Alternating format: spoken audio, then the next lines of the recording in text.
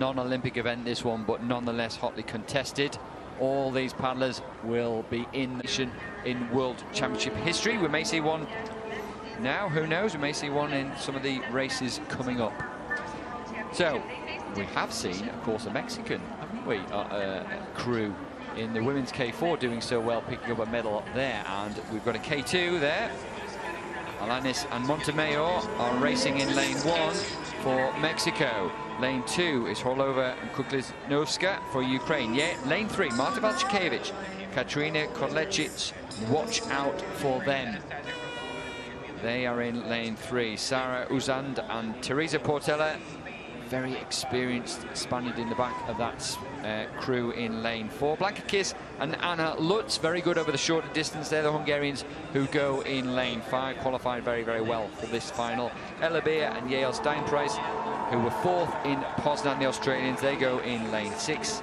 Andrian Langlois and Toshka Rebecca from Canada in lane 7. Linnea Stencils and Moa Wiltberg from Sweden go in 8. This is the big focus for Linnea Stencils, the crew boats, not choosing to take part in the K1, so watch for them in the red boat. And then lane 9 is Sakira and Aziz from Argentina.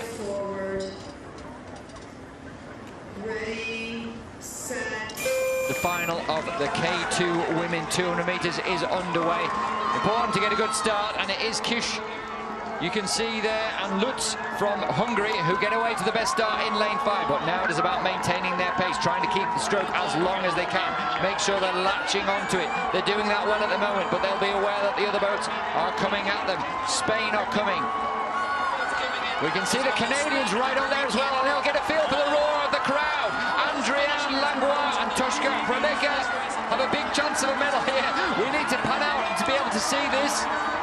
They're panning out for the gold medal. It's going to be on the lunge for the line. Hungary, Canada, Poland, all in there. Spain. Goodness me, what a race. What a roar from the crowd. Kish and Lutz. We can see the poles a little bit further on to the right as well. We're getting into the business end of the race, whilst the Hungarians maintain their form, that nice upright style, a good long stroke. We'll then get a look at the lunge for the line coming up shortly. Here it is. So, Hungary lane 5, but we're not watching them. We're watching the Canadians in the red vest, the white bow. Ooh, that is difficult to call. The Spanish maybe just getting it ahead before they fall in of the Canadians, but really, whatever colour medal they get there, what a result for Canada and for those two paddlers. They can be proud of the work they've put into this. This is a really good and promising crew for the next few years, and maybe Paris, you know. With that, and of course, that I think is Hungary's first medal at this World